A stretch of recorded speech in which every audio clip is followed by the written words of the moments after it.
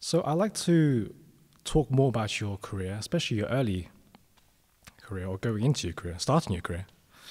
Um, Somewhere, I think it was on your biography for the University of Southampton, you said there was a line which said when you were starting your career in conducting, you forged your own path. And when I read this, I really, really resonated because that's what I feel like I'm doing now.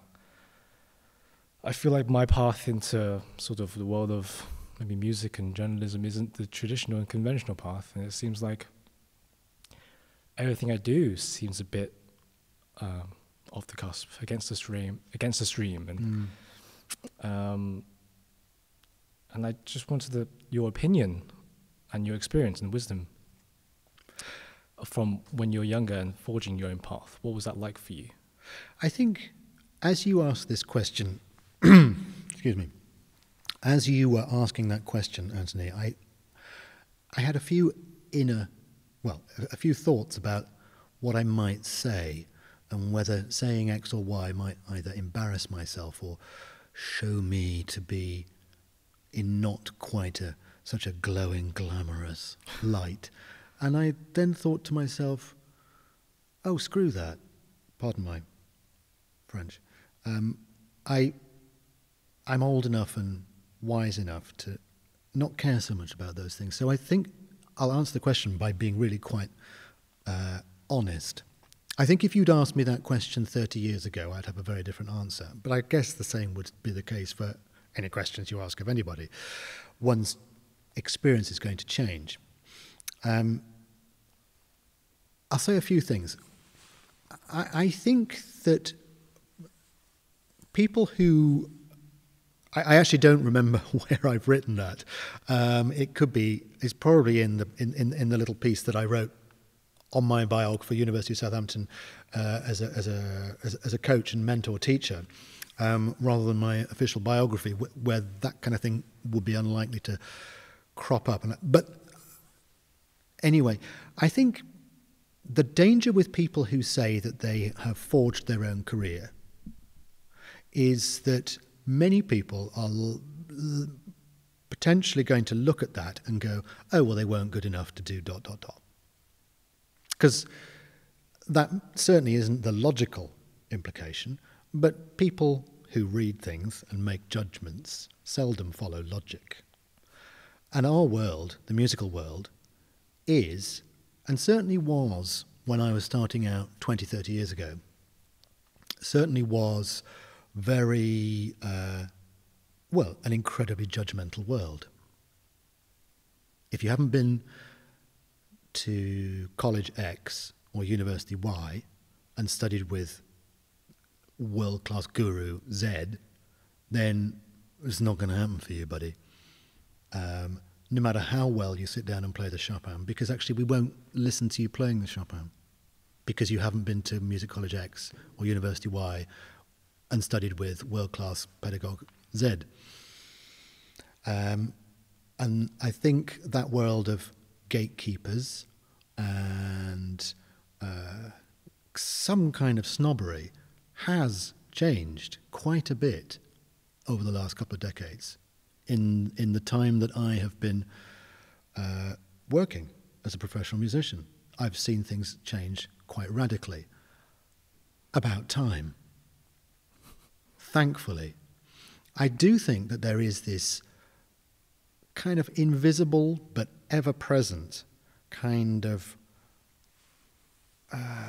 it's almost like an addiction for some people, whether they are lay people or people in the music profession, to find out something about an artist and go, oh, they don't fit that category.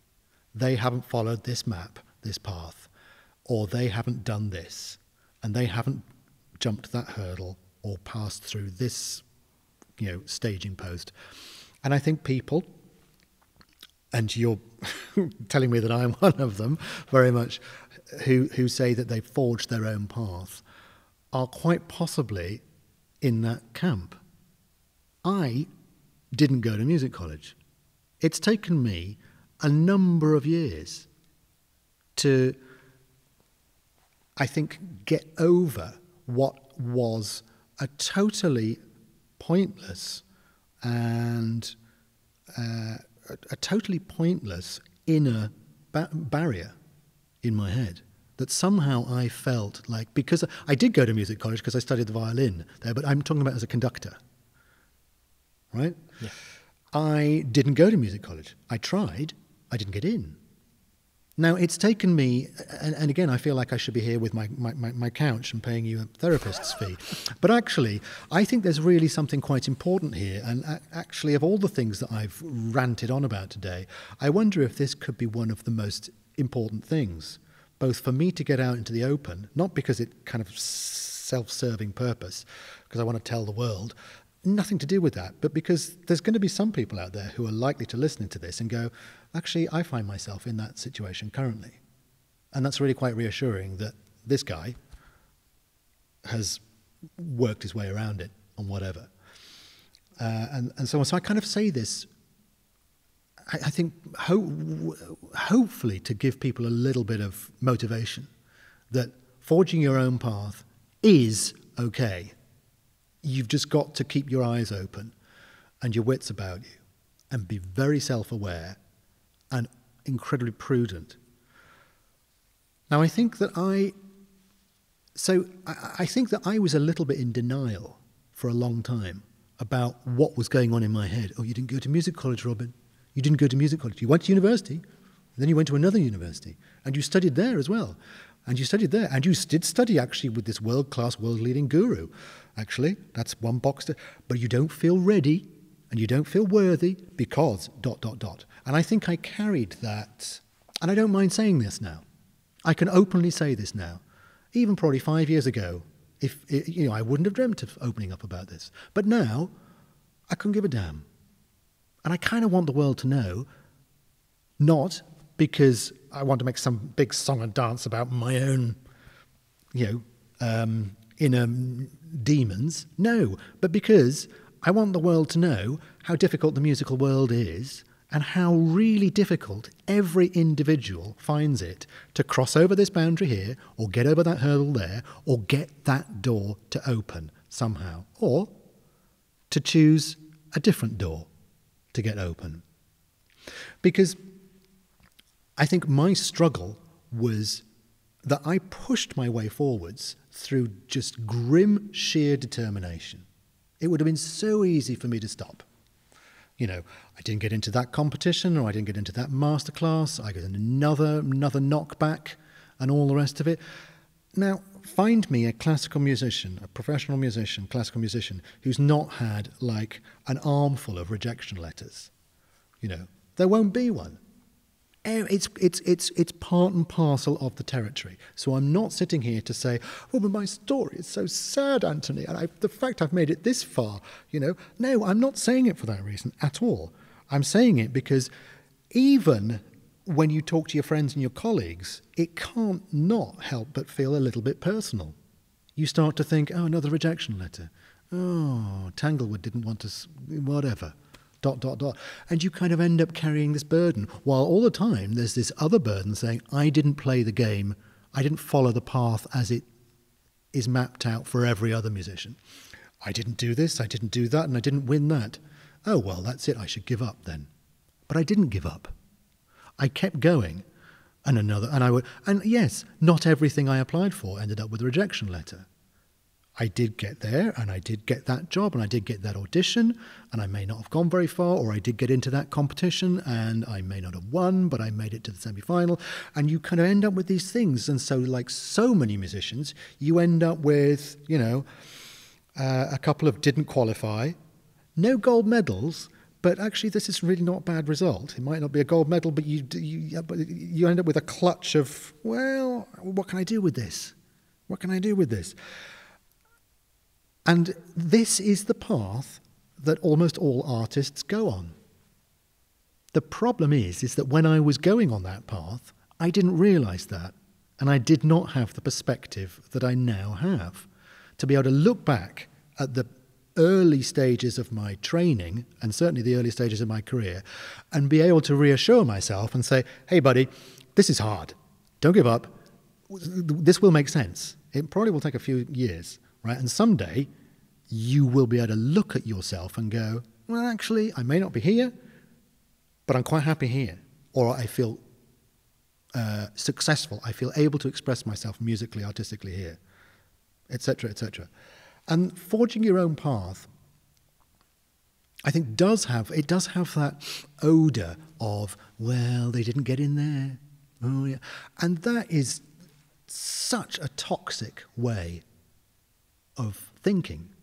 And I certainly am not going to sit here and list you names of people who've at least hinted that they think in that way, but I've encountered them in my musical career journey. I'm sure you've encountered them on yours, even though you're far younger than I am. I'm sure everybody who's had the privilege of sitting at this piano, including students here, and Radu Lupu and John Lill, right, have had similar things.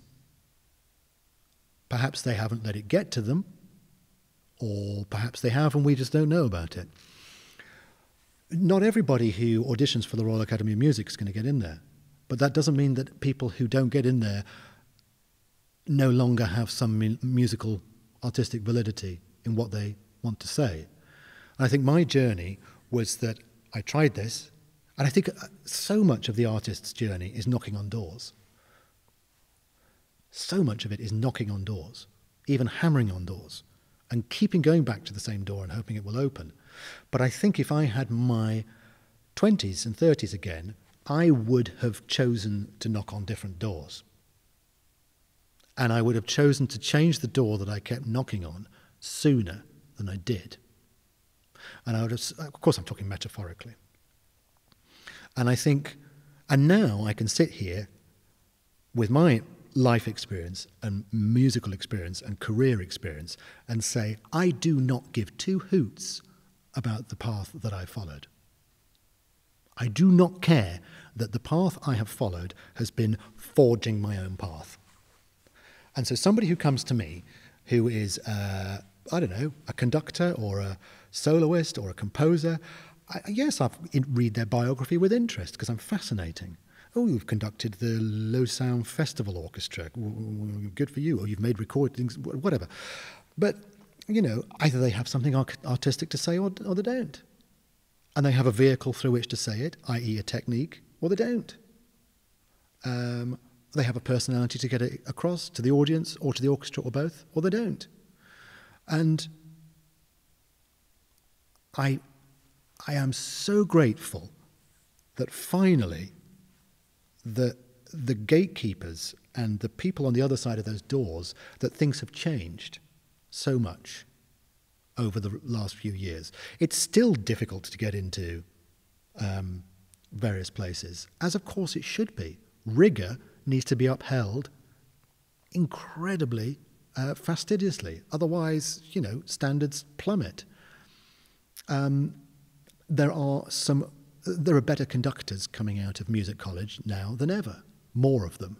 Thankfully, some people who aren't blokes, finally, at long last. Oh, women can conduct. Who would have thought? And there are some fascinating conductors coming out who aren't just gifted with a really good pair of arms, who really can conduct incredibly well, with a really great technique, but who actually might have something artistic to say, who could hold an orchestra's attention, who can hold an audience's attention, who look good and sound good. It is really, really happening. And that pleases me. Now, those people would very possibly have forged some path no matter what doors were closed and what doors opened. But I think that forging your own path, I think it goes back to this thing I was saying earlier on about being a lifelong learner. You know, and I think I've always wanted to, I never gave up, Anthony. I still don't give up now. The last 18 months of isolation, for want of a better word, musical, creative isolation,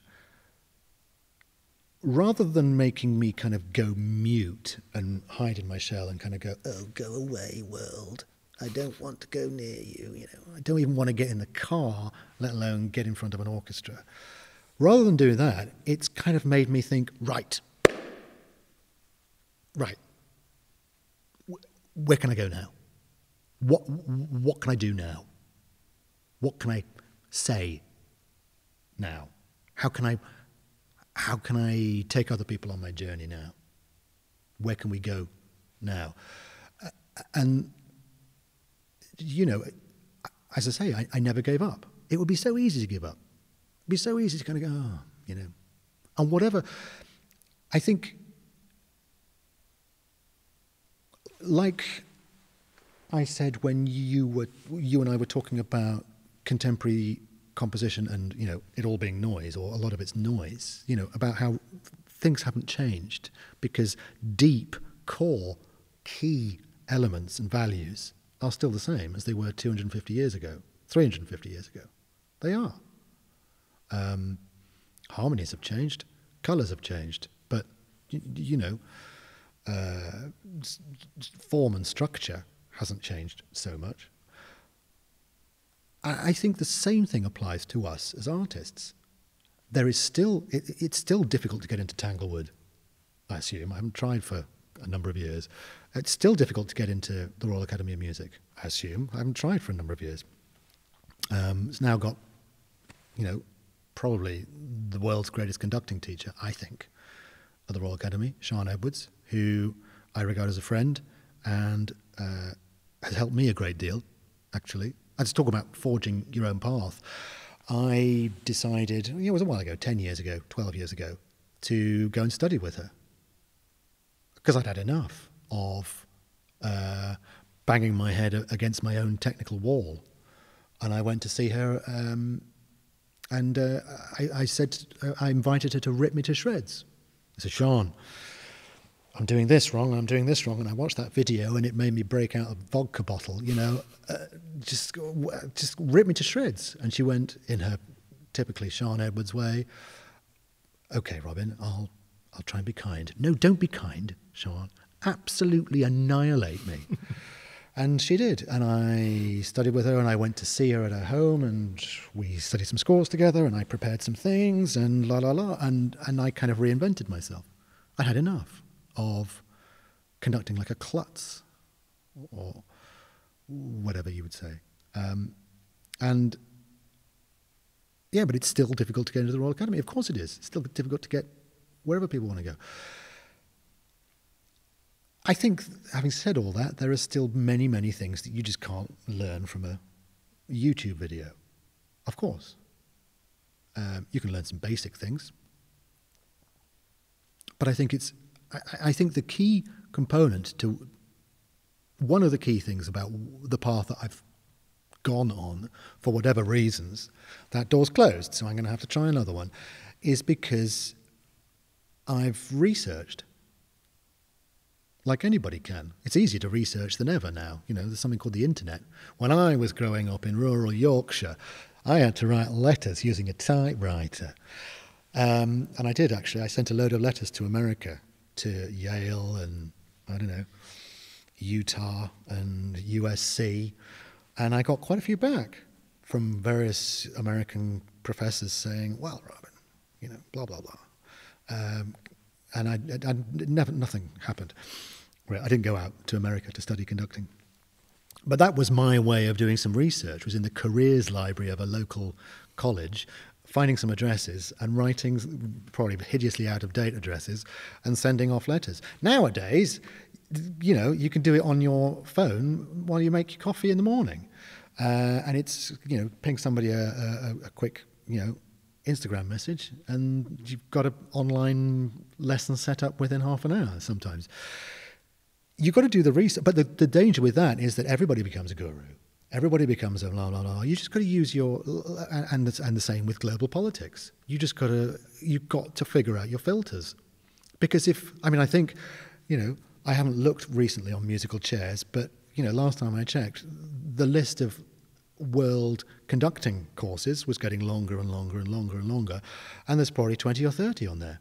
Now, you're not telling me they're all good quality courses. Some will be great, some will be wonderful, but a lot aren't. A lot are going to take 3,000-4,000 euros from you for probably an hour of podium time throughout a week, not including your flight, and you know, and the tuition may well be questionable. So if you're going to forge your path, make absolutely clear what your path is and who you're going to. And there are lots of who's out there, but there are plenty of charlatans, clowns, cowboys, drama kings and queens, muppets, morons, and that's just in the conducting world. Heaven knows what it's like in the pianistic world, or if you're a singer or a composer. You know, I was lucky enough to go to Siena and spend time with Ilya Musin. And Valery Gergiev popped in, didn't teach us, bought us all dinner as an apology, which was quite a nice exchange, I thought. And Myung-Whun Chung was there. Now, that happened just after I spent a year doing postgrad. I learned an awful lot. I mean, I learned more that summer than I'd learned in my life, I think. It was absolutely brilliant. But I didn't necessarily leave being that much a better conductor. I then carried on. I carried on thinking, well, this still isn't right, let's fix it. This still isn't right, let's fix it. You figure it out. You figure it out. But you've got to be brave, and you've got to deflect all the bullshit merchants who say to you, you need to follow this path and go to music college. That's the only way you're going to get there. No, it isn't. No, it is not. Music colleges are great, most of them. But it might not be great for you. Or that one might not be great for that person right now. Go a different path. But do your research, and do your research well, using really wise, open-wide filters. Otherwise, you'll end up learning from a cowboy, and you'll end up kind of getting nowhere. Not following the mainstream sort of career path requires some form of sensitivity, right, to your atmosphere and your inner self, your inner world, and how you react to your atmosphere. Yeah, I think so. I think it does, and I think, of course, most of us become musicians because we have a degree of sensitivity that perhaps non-artists and non-musicians might not have or embrace, certainly, so readily. I mean, artists are notoriously sensitive. Going back to my early stage career path, and, you know, those doors and the gatekeepers and the knockbacks, which I want to repeat, I am in no way saying I'm the only person who experienced that. As I say, the vast majority of successful musicians will have had to embrace somehow knockback upon knockback. But I think what I realized on the late side was it's not a matter of how many knockbacks you get, because you're going to get them. You are going to get them time and time and time again. You're going to get them when you least expect them, after you walk off stage or after an audition where you think, I performed brilliantly. And that's when it's going to hurt the most. That's when you're going to be on the plane back home thinking, I could have done no better and I still didn't get in. That's when it's going to really hurt. Because when you screw up and you think, well, yeah, I didn't really prepare. I should have learned that better. Or when you're in some world of, I don't know, self-sabotaging because you're going, I didn't get in because I didn't prepare. Yeah, how many of us live in that world? You know, it's certainly part of my pie chart. Hopefully, I like to think quite a small part of my pie chart, but it's there. Find me a musician where that doesn't exist. They're quite rare. And yeah, probably a lot more successful because their balance is different. But, you know, it's how you react often. And part of my experience when I was a younger musician, taking those first steps on the career path, was how sensitive I was, to use that word. It's not just sensitivity and awareness, because it's great to be sensitive and to be very self-aware, but if you're too thin-skinned, either to the inevitable knockbacks or to other people's comments, because that doesn't change. That's one of many things that's not changed, despite the internet and despite social media. I mean, it's a more visible, you know, judgmental world than ever. All you've got to do is, I don't know, you'll put this on YouTube, and I bring it on, frankly. But there'll be some comments. Oh God, he goes on a bit, doesn't he? Or blah blah blah. People can write anything about anybody, and they often do. Welcome to Twitter. Yeah. It can be a cesspit sometimes. Twitter. Yeah. It's partly why I avoided it for the last 18 months. It's been very good for my mental health, and I go back to Twitter cautiously, shall we say. But all those comments, it doesn't matter often if the comment comes from a professor at Conservatoire X, or it comes from Joe the taxi driver in, I don't know, Lincoln. They can still be hurtful. They can still make you wonder why you do what you do. They can still be upsetting, or not. But I think if you're beginning your career, your thin skin is something you have to handle. It is something you have to deal with. And it took me a while to deal with it. And I think that's what held me back in my early career. I was allowing, the slings and arrows to deflect me from my path. And if I had my life again, I wished I would have just kind of worn some armour, metaphorically, and gone, well, great, thank you for your feedback and your comments, you moron. Thank you. I'm going to go this way anyway. Right? I rather than what I tended to do, which was go, oh God, maybe they've got a point. Maybe I was doing it too slow, or maybe my tuning was all over the place, or maybe I should give up. Maybe I should give up. Go and get a proper job. I never listened to those inner voices enough, thankfully. Otherwise, I wouldn't be here with you today. But I did listen to them, and we all have them. And as I say, if I could give any advice to younger musicians listening, it's to hear and acknowledge those voices. Don't try and push them away, because that is, years of therapy if you want to get in, and which is very expensive and all the rest of it. Hear and acknowledge those voices.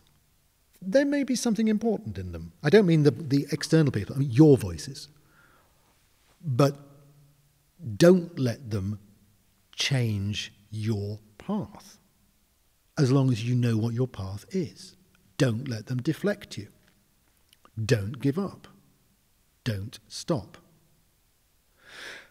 Bearing in mind that, I can't remember what the statistic is, but a transatlantic plane flying, obviously, JFK to Heathrow, spends 99.9% of its time off course. It might not be 99.9, but you get the idea. It spends the vast, vast, vast majority of its time off course. And just by minute course corrections, it gets exactly where it's supposed to go. Well, hopefully it gets exactly where it's supposed to go. Having spent so much of its time, being 0.1 degree too far to the southeast. And so it is with us as musicians. Even if you follow some, mapped out career path, go to university, go to music college, win a competition, boom, right? Yeah. There's going to be minute course corrections, and you're going to have to spend some time wrestling with yourself going, was that the right thing for me? Am I doing the right thing now? Was I right to spend £25,000 of my own money recording this obscure piece of Busoni? I don't know. Only you can tell. And self-release it. Lose my mortgage. Whatever. But, listen to what your inner critic is saying, but don't listen to it too closely, because you can't shield yourself from it, but you can choose to not be deflected. But given the fact that, you should slightly course correct. If this isn't working for you, change. If you want to be a pianist and your specialism is Busoni, then okay, fine. Or Ligeti, then okay, fine. You might be able to carve more of a niche for yourself than if your specialism is Chopin. I don't know. If you're a conductor, you you might have other niche. I mean, look at somebody like, I don't know, John Wilson, who's a fabulous musician, fabulous conductor, and genuinely committed to what he kind of started doing 15 years ago. Musicals and all the rest of it. Finding a niche that really works brilliantly for him. And I mean, these are little tiny course corrections. If you're a fabulous musician, yet conducting Beethoven is not your forte, then don't. Find something else. Avoid it. Program carefully. Grasp that nettle when you feel good and ready. We have a lot more control over things than we think we do. Certainly in today's day and age, without huge impresarios telling us what to do and when and how high to jump. We can plan and map our own performances far more than we ever were able to. Choose things that work for you. This goes back to what you were saying earlier on about programming. There's no point in you trying to forge a career as a pianist who specializes, or me trying to forge a career as a conductor who specializes in Stravinsky and modern music, when it's just not something that I'm born to do. There are tons of conductors who do it far better than I am, than I do. Let them do it. There are other things that I can do well, I like to think. Sibelius, Elgar, Bruckner, Mahler, probably not Beethoven. One day when I'm in my 80s, I might get there with Beethoven. But Stravinsky, wonderful composer. Let them do it. There's no shortage of conductors burning to conduct Stravinsky, as I've said. So I guess, pick your battles that works for you. And whether it's as a musician or an artist or a journalist, pick your subjects, pick your topics, I heard somewhere that life is like a big game of chess, big long game of chess. And it wasn't until I graduated that I realized this was true, I think, from my perspective. Because, if you don't follow a conventional career path and you're sort of diverted from the mainstream, you're sort of planning moves ahead and you're being sensitive to those moves ahead. And if you make a bad move, you do a course correction. Do you think life is like a game of chess for you as well? When you are, if you can remember reflecting back on the start of your career, did you have this sort of futuristic mindset, you're planning things ahead, or were you quite someone who was in the present? Picking your battles in the present rather than planning your battles ahead. So a bit more hand to mouth, as it were. I think a bit of both, but mainly back then, I was planning ahead. Now, I don't want to sit here and appear like I couldn't care less. But I think my attitudes have changed quite a lot, not least as a result of the last 18 months of lockdown, which has bizarrely refreshed and rejuvenated me as an artist, without any doubt, ironically. It's also shown me that I think in the past I've kind of tried too hard. In the past, I've kind of tried to conduct anything that moves when I was a younger man. Just because, of course, conductors don't have an instrument on which they can experiment. I think the Americans call it that rather questionable moniker, the laboratory orchestra, which just sounds all wrong to me, but anyway.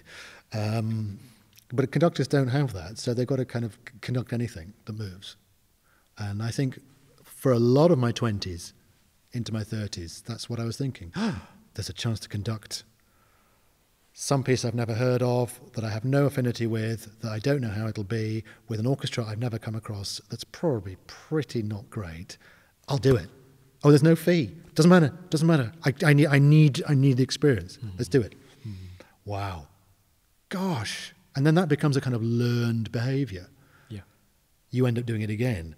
Or worse still, you get a reputation for doing it again. Oh yeah, pick them. They'll do it for free. They're not bad. Not great either. They'll do it for free. Yeah.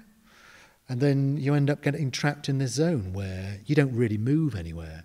You're just kind of doing things to kind of slap it into the portfolio and gain experience. So you've got to be strategic.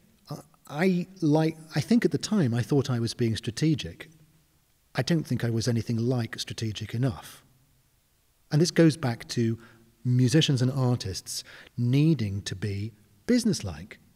And I mean businesslike as in, you know, not wearing a tie and carrying an attaché case. I mean businesslike as in, you know, thinking entrepreneurially. Thinking like a Gary Vaynerchuk and an Elon Musk, and not thinking like a John Lill and a Carlos Kleiber. Much as I adore both of those musicians, hugely. You know, I'm thinking entrepreneurially. In other words, being strategic and thinking about, and yes, playing the game of chess, planning ahead. So what I thought in my 20s and my 30s was, okay, I didn't go here, that door didn't open, that one I'm still knocking on, one day I'll give up, one day I'll learn, that one might open, I am going to learn this from this person, learn this from this person, and then I'm going to apply for as many competitions as I can, and I'm going to do this, and I'm going to do that, and I'm going to do the other. That didn't work, that didn't work, that didn't work, that didn't work. I've still got that. Let's stop a second. Let's reinvent this. Let's course correct. Let's do it all again. Let's do it all again.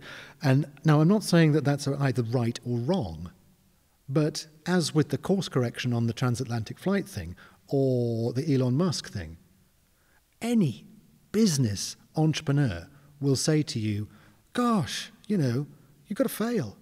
You've got to fail. You've got to fail 999 times before that one product comes along. Now, that way of thinking, let alone talking, wasn't terribly well known in the business world 15, 20 years ago. To musicians, saying to a musician, you've got to fail. Anthony, you've got to play like shit. You've got to really play badly. And then you'll be getting somewhere. Now, can you imagine that, you know, having that conversation with anyone, let alone your teacher, mentor, or yourself? Yeah. Now, Robin, I really, really started conducting badly. Isn't it great? No, I don't mean that, but you've got to fail. You've got to keep going for things and ideally not be as thin-skinned as I was as a younger man. And you've got to pick yourself up, you know. Success involves picking yourself up one more time than you've been knocked down. I mean, that's such a cheesy, you know, feel-good Instagram quote, but it's so true. If you're still standing, you're not knocked out of the race, you know, to be hideously mixing my metaphors. Yeah? But, you know, I do think that music and the arts could learn an awful lot from the business world. I think massively, and it's something that I've explored an enormous amount over the last 5 or 6 years. I haven't gone and done an MBA. I've thought about it. I haven't gone and done one. But you know, when I jumped into started wearing a new set of clothes, if you like, when I started Son Orchestra, I had to totally reinvent myself pretty quickly. It's like I forget another one of these entrepreneurs' comments about, you know, what starting a business is like jumping out of a plane and learning how to make a parachute on the way down. That's kind of what it felt like. I created Son because I felt the need, I saw the reason, and I felt like I knew enough players, I had enough skill, I had enough people around me, I was in a place to be, that horrible pair of words, a really good, solid, creative entrepreneur. Yeah? What I lacked was any real business planning skills, any financial management, like business financial management skills, any marketing skills, but I learned. So in the 5 years that I've run Son, almost all of my development has been in the arts management world, in the arts leadership world. I don't regard and never will regard myself as an arts leader. I don't want to be an arts leader. I want to be a leader. I already think I am a leader of sorts, but I don't want to be an arts leader. I'm an artist. But I had to reinvent myself. I had to make multiple mini course corrections, starting going to meetings, starting doing all this. In the last 5 years, I've taught myself pretty much all of the main Adobe things, because I've had to. And I've taught myself WordPress, because I had to, basic coding. You know, it's not like I spent ages and ages poring over Max Richter scores. I mean, I wish I had, but I haven't. I spent more than half my time at a computer going, why is that font not displaying properly? When you become an entrepreneur, when you become a creative entrepreneur, yeah, you wear so many hats, it's untrue. As musicians, we're so tunneled, I'm a pianist. That's all I do. It's 0.0001% of the world's skill sets.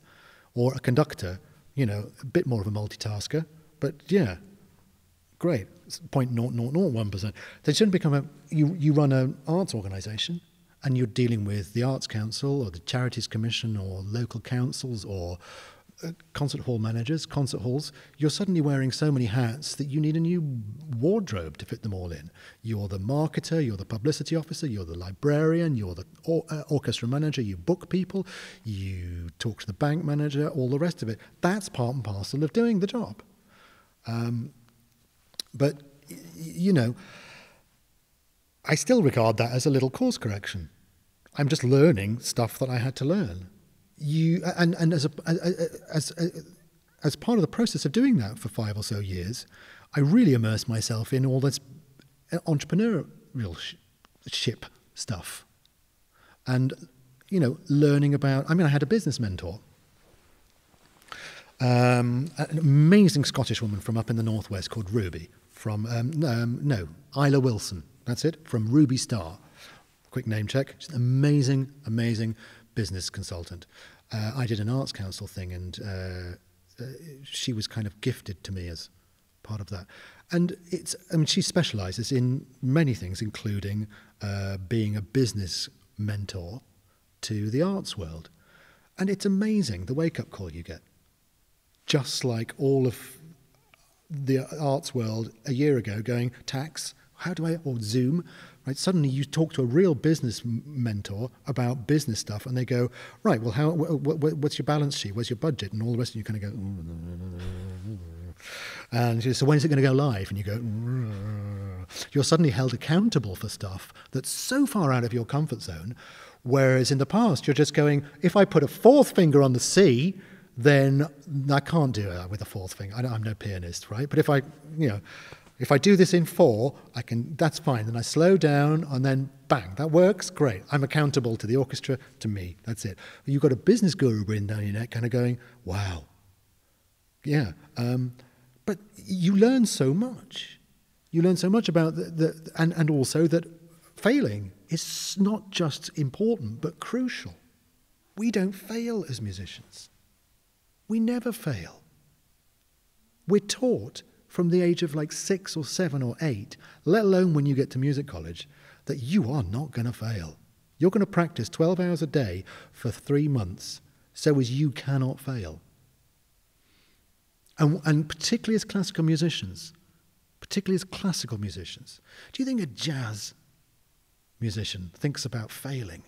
Oh God, I comped using the wrong inversion of that, Locrian added 9th chord. That's it, my career's over. That sax dude is never going to work with me again. Can you imagine that happening? Or I don't know, somebody in Coldplay thinking, oh no, I got the wrong word in there. I mean, what is our industry like, Anthony? It's so perfectionist because it has to be. Because if it isn't, then, well, that's a whole other podcast. But it's dangerous because there's another little thing I'll say, and then I'll stop ranting.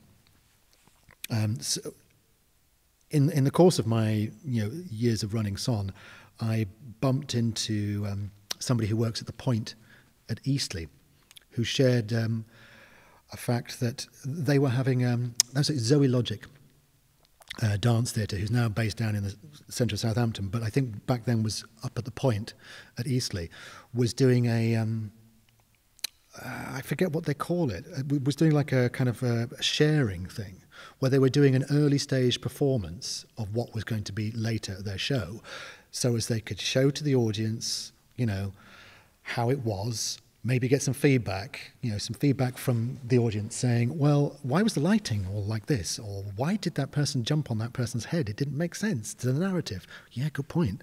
We're not making that clear enough as producers and directors. Can you turn around? Now suddenly that makes sense. Long before opening night, sharing, or I don't know what they call it. Let's call it a sharing. Yeah. And Zoe Logic was saying, that somehow they were talking to somebody at the LSO, London Symphony Orchestra, about rehearsals, and that they're closed doors. The doors are closed. And of course, I've gate crashed so many rehearsals of the LSO and other people. But yeah, I have often felt like it's getting into Fort Knox.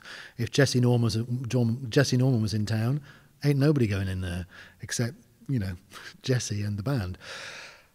But, I just thought to myself, it's such a bizarre world that everything we do as classical musicians, it's not just working towards one perfection or one of many, levels, but all kind of pretty high up there. No sharing. And then on the opening night, or on the one performance, right, the one performance, or two performances if you're lucky, we suddenly go, hey audience, come in, see what we've been doing. Come and see what we do. And we'll do it to you for 90 minutes with an interval. 90 minutes, we'll do it to you with some program notes that you can ignore, right? We'll do it to you, and then we'll anticipate that you rapturously applaud and go away into the night thinking, isn't that brilliant? Now, all of those things might be the case, but, and then as a classical industry, we wonder why our audiences sometimes are not the size that we hope they're going to be, that we don't have the following that we could have, that we, as an industry, aren't enough engaging with our fans, our followers. And yet, it's very true. Now, I'm not saying that, we should get the Zoe Logic Dance Theatre to kind of dance during every rehearsal that takes place in this hall, although that would be kind of freakily fascinating. I just mean, it's chalk and cheese, isn't it? One's contemporary dance, the other could be contemporary music, right? And yet they do things in such totally different ways. We can't fail. We're not allowed to fail. As students here at this university, you're not allowed to. You get criticised for it. You can't fail. You can't play out of tune. I'm not sure what the answer is, Anthony. I can see the expression on your face. I'm not sure what the answer is, but I think that the answer is not continued perfectionism. All that's going to end up with is more and more sterile, lifeless, fake. It's like, I don't know. It's just not.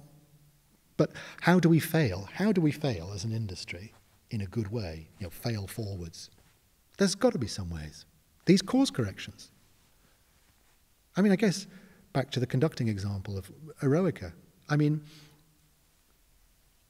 or anything like a big Bruckner symphony. I teach my students how to, you take something like that where a slow movement of Bruckner 8 is pushing half an hour.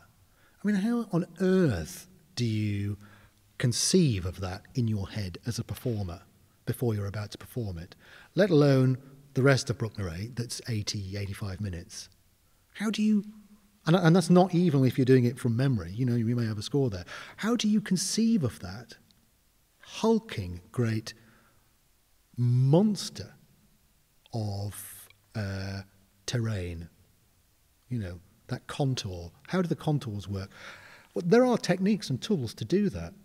And I teach them to my students because, what I teach is not all about this. It's a lot about that. But you've got to have an idea of the map before you set your first foot. Otherwise, you're just going to be riffing for half an hour. And there's nothing worse in a performance of Bruckner than some idiot conductor who's just kind of going, I think I'll go a bit faster here. I've never done this before in rehearsal, but what happens if I go faster? Oh, that's great, isn't it? Oh, no, whoa. Nobody wants that. But yet we need to be free at the same time. And we need to kind of, how do we combine all this with the ability to fail? It's fascinating. It's a kind of almost a rhetorical question, but I think it's something that our industry needs to start answering pretty urgently. Yes. Going back to strategizing your career, and you mentioned Ilya Musin as well earlier on. In the context of your career, was studying with Musin a strategic play? Absolutely. It was. 100%. Yeah. Because I did what I said a while ago when you asked the question about, following your own path. I was not kind of, as I just alluded to in that Bruckner example, just kind of riffing and kind of going, oh, let's just see where I end up. I was really quite strategic.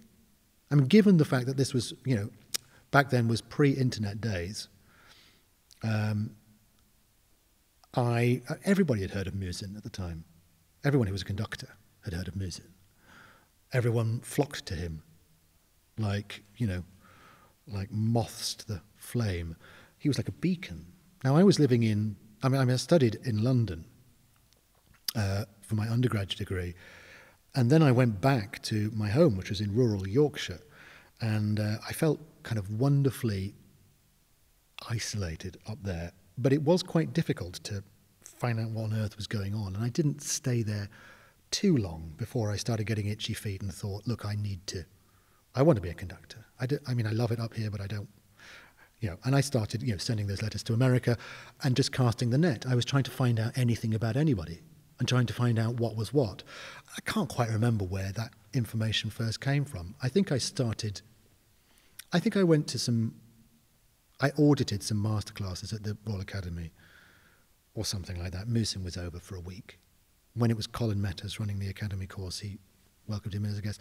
But I think I knew about Musin before then. I went to Canford a couple of times with George Hurst, and other students were saying, oh yeah, I heard about this Russian guy, Musin, he's in St. Petersburg, la da la. And I thought about going to Petersburg to study with him, didn't do it. But then I found out that he was teaching in Siena, so I just made a beeline for him, and I went out there. And I think I've always been strategic about this. I've learned. I wrote to Charles Mackerras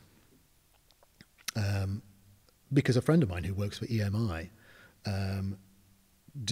who'd basically been a recording engineer for EMI on some Mackerras sessions, said, why do you write to Charles Mackerras? I hear he actually reads letters and replies to them. And I thought, right, I'm going to write to him. So I wrote to him. I think his address was in the ISM Journal or something. That wouldn't happen these days. And I wrote to him, and he replied. And I went round to see Charles. I was so lucky. The number of times I got thrown out by his wife. I go around for an hour. So she'd greet me, and she'd say, would I say some tea, Robin? I said, yes, I'll have some tea. An hour this week. Charles, an hour. 5 hours later, I was getting almost physically evicted. Bless them both. And God rest him. He was such a inspiration. And we would just talk through anything and everything. He looked at some of my videos. He ripped my tempi to shreds. We talked through Beethoven. When the new Beethoven editions came out, the John Del Mar editions, we talked through those, and we went through, and he says, look, this is very fascinating, isn't it? And I went round there enough to learn. It was all free, of course. In fact, it cost them because it was their time and their tea. I went to some of the rehearsals. I alluded earlier on that I gate crashed a load of London rehearsals. I think I didn't get into one particular music college, and I wrote a letter saying, why didn't I get in? Give me some feedback. Not why didn't I get in? Maybe I should have done that. Why didn't I get in? Can you just give me some feedback? And I got some blah, and it was like, I suggest you do this. Send a letter to orchestras asking them you haven't got enough experience. We could sense you didn't have enough experience. Okay, how do you get experience go to other people's rehearsals? And not, the Lytham St Anne's Amateur Philharmonic. But I mean, nothing against Lytham if you're watching. But I sent letters out to the Philharmonia, to the RPO, to the LSO. And I remember I went down, I was still living in Yorkshire, and I went down on the train stayed overnight in London, and I went to about 3 back-to-back rehearsals. The first one I went to was a dress rehearsal with Maris Janssens and Itzhak Perlman doing the Tchaikovsky. And I thought I was in heaven.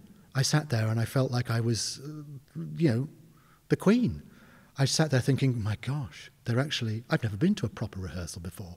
This is the Philharmonia Orchestra with Maris Janssens. That was a while ago.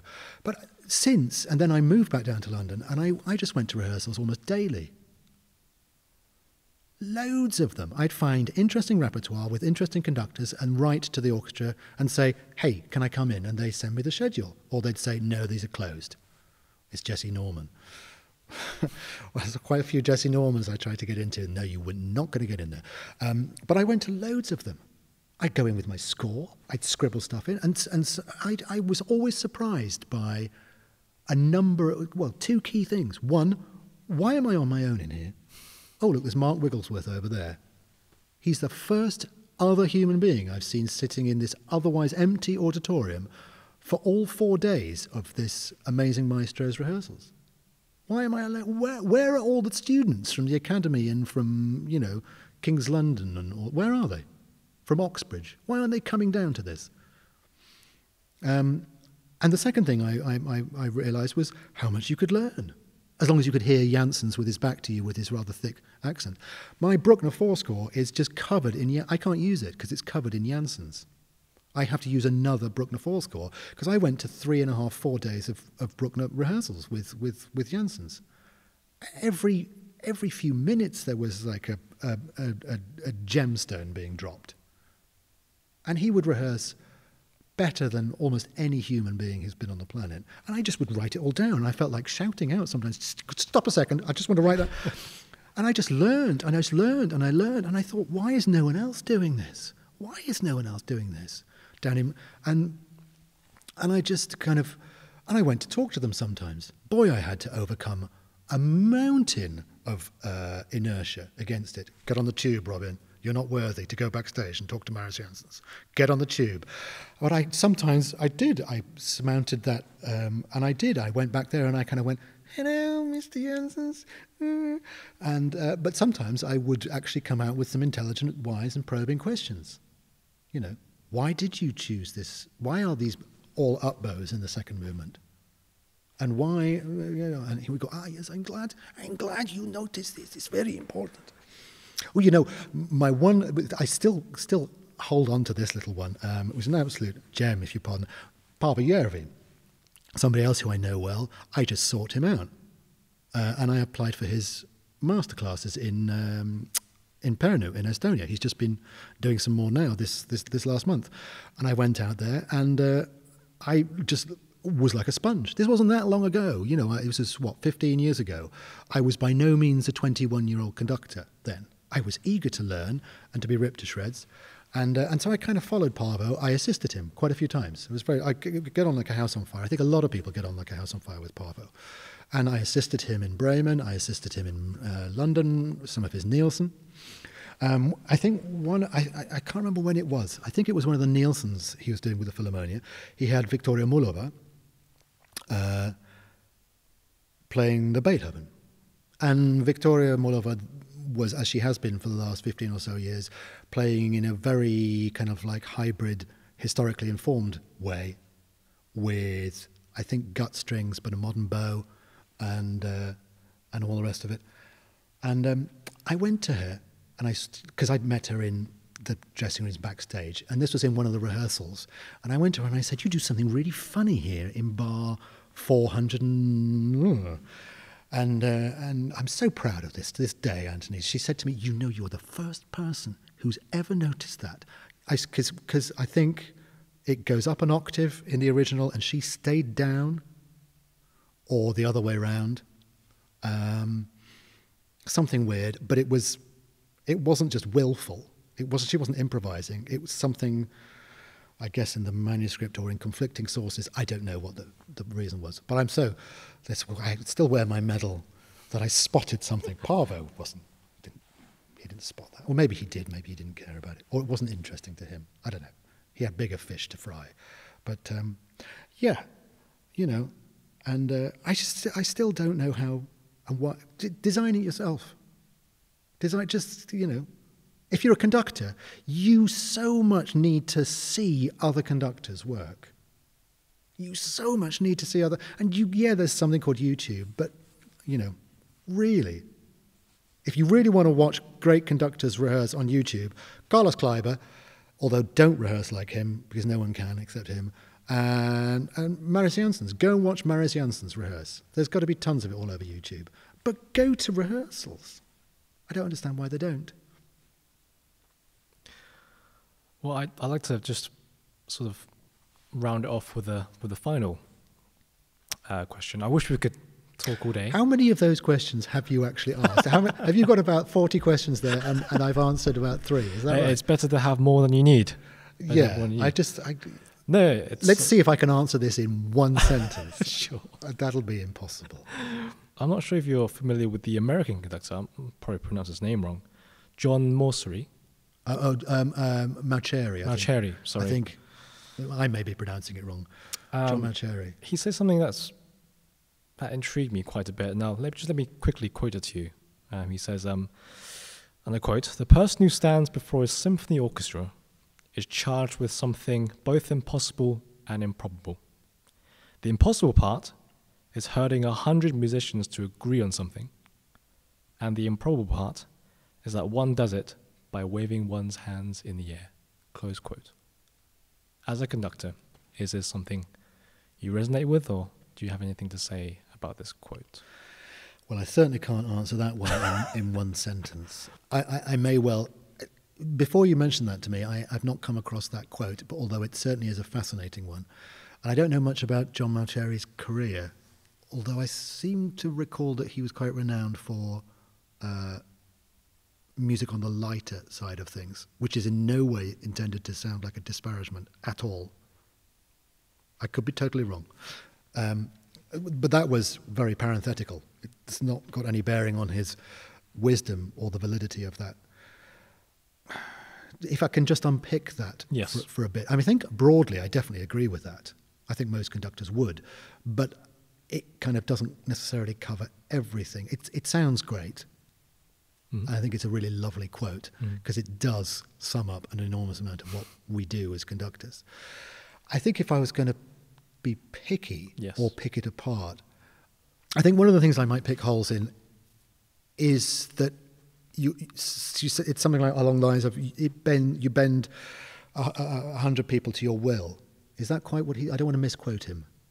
The impossible part is herding 100 musicians to agree on something. Yeah, that's slightly different, isn't it? Because it's not to your will. I see, in a way, I don't think that's one of the hardest parts of being a conductor. Because in a way, you don't really have to get them to agree on it. You just have to get them to agree at significant points. And then, for want of a better word, and this is going to sound rude, it's not meant to just kind of tread water or drift at the other points.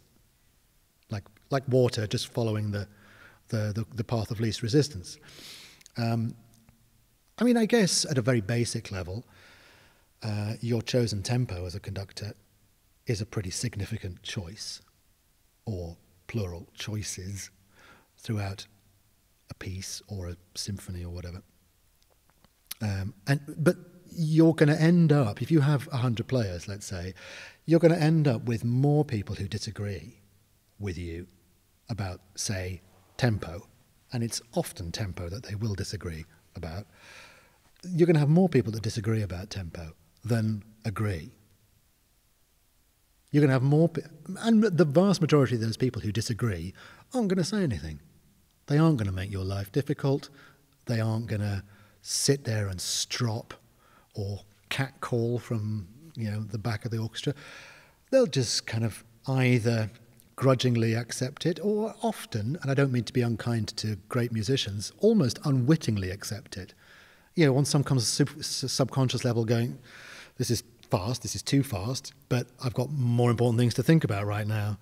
And then they'll finish and they'll go, another conductor who's some speed merchant or whatever. There is, even today, and I think it's right that this is the case, there is a hierarchy in professional orchestras, and the vast majority of orchestral rank and filers won't suddenly start sticking their head above the parapet and go, are you doing this in 2 or 4? Or won't start saying, is that really how slow you're going, from the 9th desk of the violas? It's not, it would be through the section principal or through the leader. And that's correct. Otherwise it just becomes a shouting match. Although I was in a conducting competition in Italy, and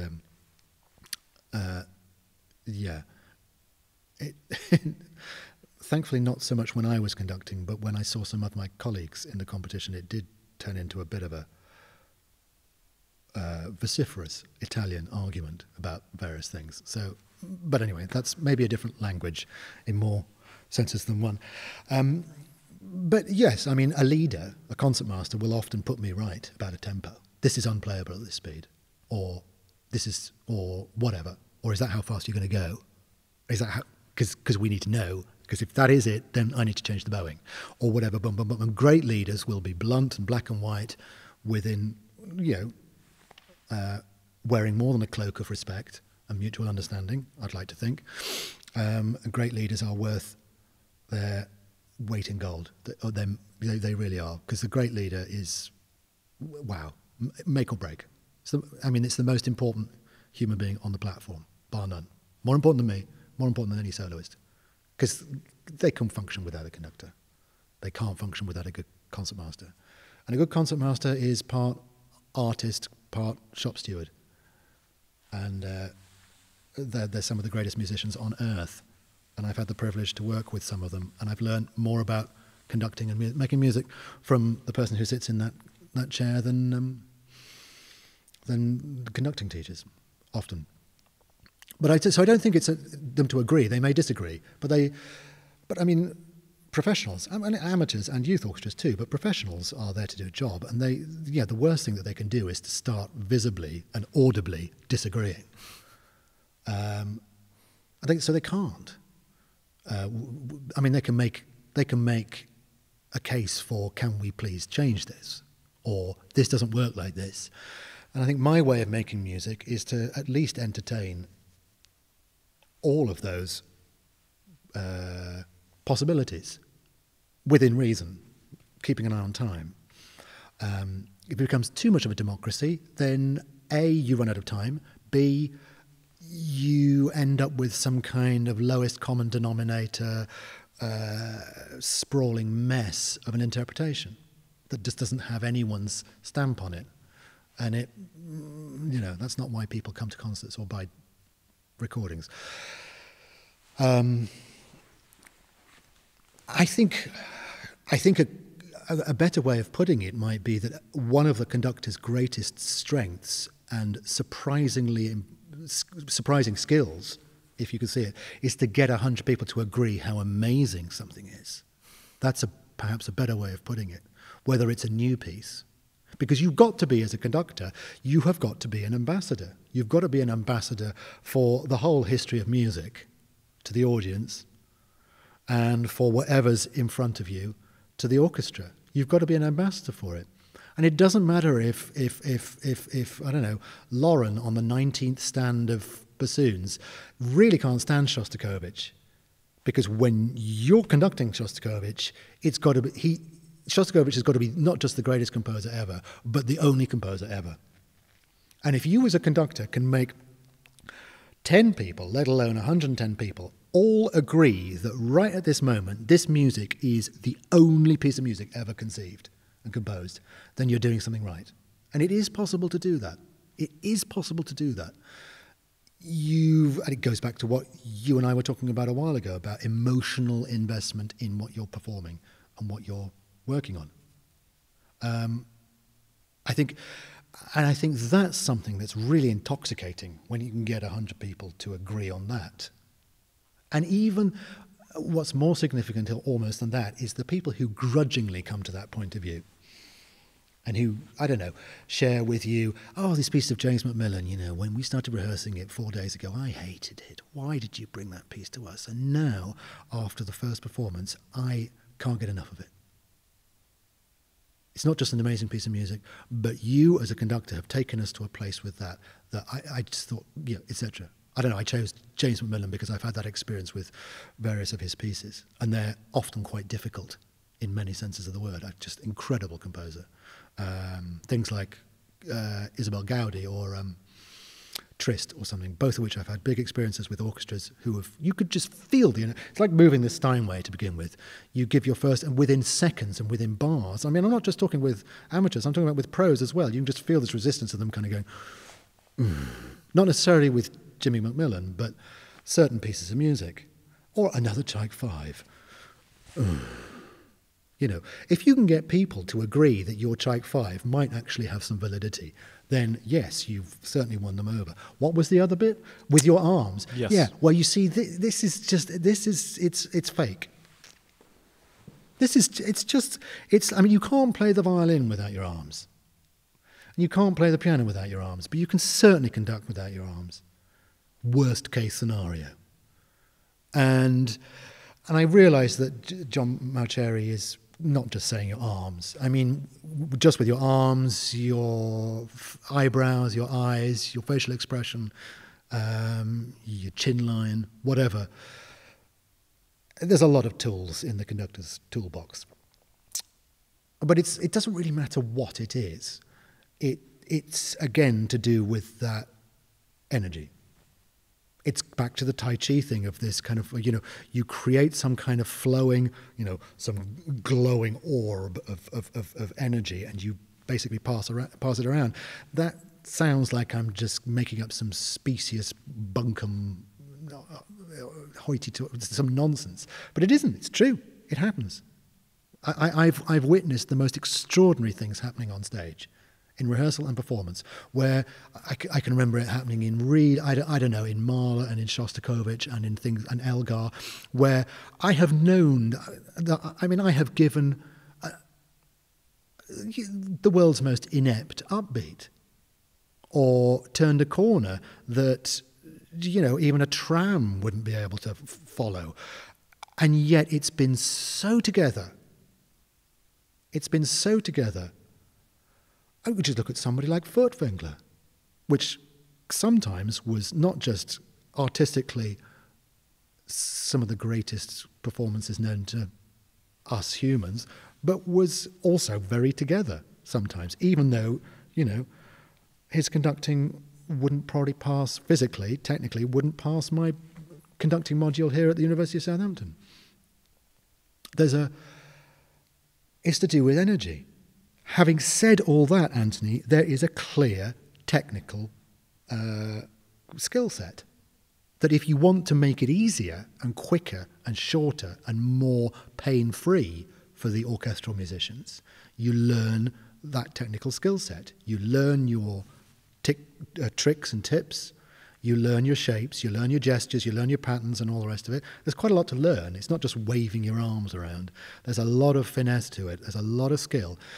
And it's a time saver apart from anything else. You get your message across far quicker. One of Musin's great things when I was studying with him and what other people were saying about him was his story was that he was suddenly plunged into the opera pit at I assume the Mariinsky in Petersburg, and as a young man, and he had to take over, 2, 3, 4 operas or ballets, probably operas, with no rehearsal, taking over somebody else's preparation.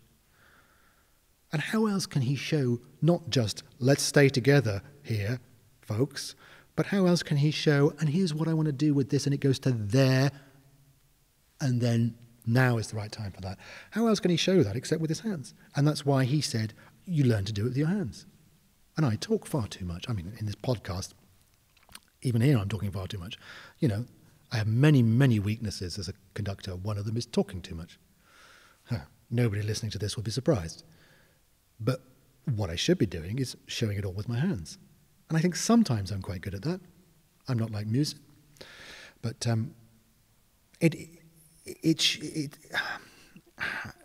there are limits, though. Because conductors can paint all sorts of amazing gestures and they can get all sorts of incredible things across.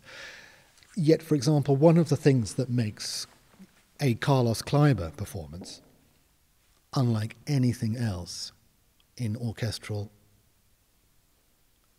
history, to my mind, is because of the way he thought and perceived music as a human, and the way he expressed it when he was rehearsing and when he was performing. Now, one of many questions you haven't asked that you could easily have done is, who's your favourite conductor, or who is the greatest conductor of all time? Now, if you'd asked that question, I would have had no hesitation in answering Carlos Kleiber, because, you know, there are many great conductors, alive or not alive, and then there's Carlos Kleiber. And then there's Carlos Kleiber, who kind of breathed a different air from the rest of us. He really did. He, as the great Maris Jansen said, he was like a bird floating above all of us. And if anyone's seen Carlos Kleiber rehearsing, there's lots and lots and lots of it. He would, an old, actually it's that guy who's a recording engineer for EMI, told me a story about one of his sessions with the Vienna Philharmonic. And he was talking to one of the players in the Vienna Philharmonic about Carlos Kleiber. And this was a long time ago when Kleiber was still alive and when he was occasionally making recordings, perhaps not with the Vienna Philharmonic then, saying that, you know, and this guy said to him, so how do you like working with Carlos? And the guy said, oh, well, he's Carlos Kleiber. And this Vienna Philharmonic fiddle player said, you know, whenever Carlos comes to town, which is not very often, he always asks for about, 6 days of rehearsal. Even for things quite standard like a pair of Brahms symphonies, a Brahms 2 and a Brahms 4. He'll ask for 4 days, 5 days of rehearsal. And because he's Carlos Kleiber, he asks for it. And because he's Carlos Kleiber, he gets it. And we all think, before Carlos comes, we're the Vienna Philharmonic, we are not going to let Carlos need to use all of that time this time. We've just done Brahms 2 with blah. We did Brahms 4 with Carlos only 4 years ago. We're not going to he's going to cancel one of them. And we all think that we're the Vienna Philharmonic, for heaven's sake. And we all sit there, and it's Guten Morgen, blah, blah, blah. Carlos is in town. And we all have this gung-ho attitude that, we'll be done by lunchtime. And as it is, we get to lunchtime, 3 hours later, Carlos is on bar 4, and we are like puppies in his hands. And he can do anything he likes with us. And so it goes on for days, and then boom. Now that story pretty much sums it all up, because they're quite rare, the conductors that really genuinely know how to use time that well and have enough to say. But if you watch rehearsals of Carlos Kleiber, you don't just see a master at work in terms of shaping things. You see somebody who, it's like when you zoom in using a microscope. It's like Carlos was able to zoom in, 10, 100 times more than us mere mortals. And yet at the same time, he was able to zoom out 10, 100 times more than us mere mortals. So he would often work at such incredible detail, leaving, as he was renowned for, the Kleibergrams around on people's music stands with little tiny drawings of, notes saying, lieber Hermann, nur ein bisschen più sforzando am Auftakt zum 400. Just a little, lieber Grüße, Carlos. Please would you play this a bit more sforzando on little messages in stands. When he ran out of time, right, he would still leave these things. He was like just everything was refined to the nth degree. And you hear things, it's not just a matter of a sforzando. It's how much sforzando, how much peak is there, what is the shape of the delay? Do the clarinets delay at the same rate as the horns do? Is there slightly more second bassoon in the blend of the chord? Is the second bassoon maybe diminuendoing slightly slower to just give a little stronger root as the chord changes colour? And if it's changing colour, is it changing from purple to red? Or what kind of purple has it come from? So you think like that, because he thinks like that. And he thinks like that because he's got such a brain, or had such a brain. If you see his rehearsals, he is able to strike comparisons and metaphors and stories with this needs to sound, it's not like, this needs to sound a bit more like the sunrise. Horn solo in the finale of Brahms 1. Okay, yeah. No, it's nothing like that. It's,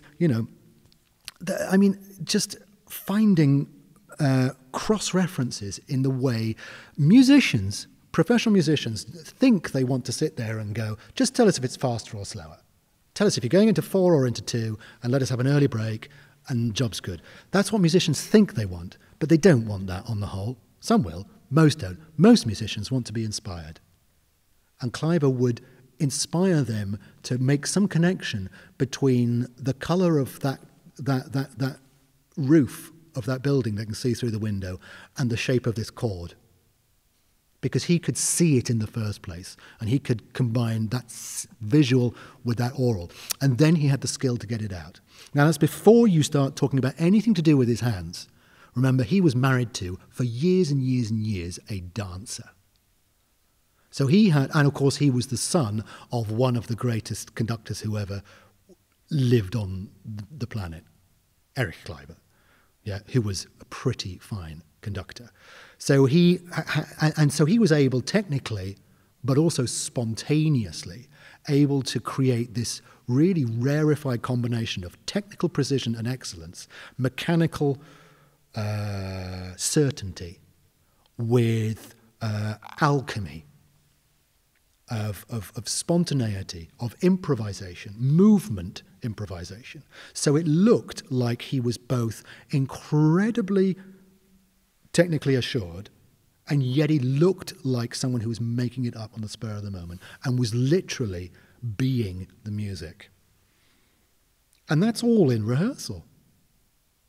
Then you get to a performance, and he kind of trusts that everything he's done for the preceding, 70 hours is bedded in, and he trusts them, and he can then start. It's almost like he's saying, right, everybody, we've all done our hard work. Now the fun begins. Let's see what's going to happen now. And he does then almost max out that amazing combination of precision and alchemy.